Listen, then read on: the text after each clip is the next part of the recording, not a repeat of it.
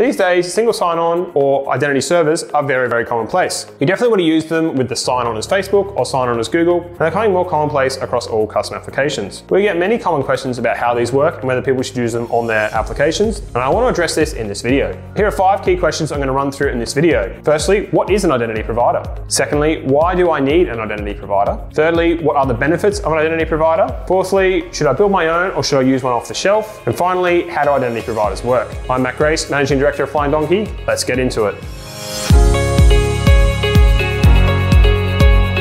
First and foremost, what is an identity provider? The simplest way to explain this is it is a single, known third party that holds your credentials and identifies you on someone else's behalf. Let's have a look at the sign-on by Facebook. Essentially, you have a username and password stored with Facebook, and when you go onto a third-party site and you see the login with Facebook, essentially what that's doing is that third-party site is saying, we don't know who you are, Facebook does know who you are, we'll forward you over to them to check your username and password on their identity server, and once you're okayed by them, they'll send back and tell us that you are the person you say you are, and you're all good to view and log in. So what this means is that you're essentially deferring your identity process to Facebook or Google or others, and therefore you can concentrate on just building your software as is. From a user perspective, this also means they don't have to have 100 passwords around the place. They have a single piece of information that is stored in a single identity provider, and they can use that around the web. Why do I need an identity provider? This is a really good question. There's a number of reasons why identity providers are becoming more popular, and I'll run through a couple of these here. First and foremost, it's a very seamless experience for the user. As everyone's found, they're getting more and more username and passwords now after signing up to every single site. Identity providers allow us to use a single username and password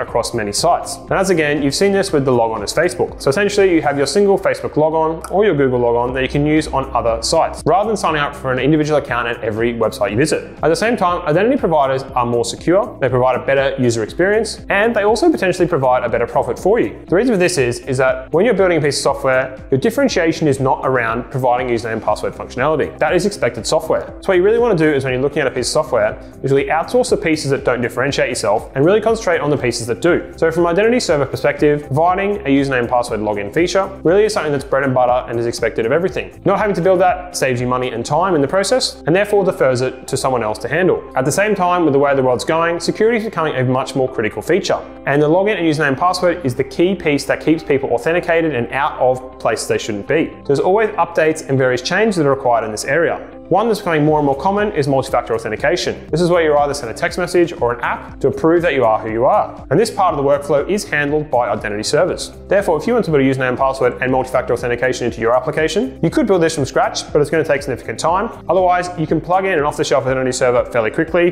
get the levels of users that you need, the credentials that you want, as well as multi-factor authentication all out of the box. You can then concentrate on building your software and delivering the value you want to your clients. Should I build my own identity server or should I use a custom SaaS provider? This is a hard one to answer because it's really going to depend on the individual client's needs. As with all SaaS models, they're generally based on a per user basis. On the other hand, if you start having significant users, it's going to cost you a lot of money. Now, for example, I know Microsoft Azure's B2C product allows up to the first 50,000 users for free. So this is a very competitive plan for someone who's just trying to start a website and doesn't have that many users. They can plug this in and they can come back at a later stage and potentially build their own. My recommendation here is just when you're starting small, don't build anything you don't need to. So potentially plug in a small identity server and just use its minimal features. As you build out your application, it starts to make more sense to actually build your own, as a lot of languages actually have identity server built into them, for example .NET, that you essentially can provision out of the box. It's then just going to be down to you to host it and configure it and make sure it's working correctly and update it on an ongoing basis. The summary really here is, my suggestion is always start small, go with a SaaS product, and once you build your product up a little bit more, you can start customizing and building your own identity server. It's really not that much work,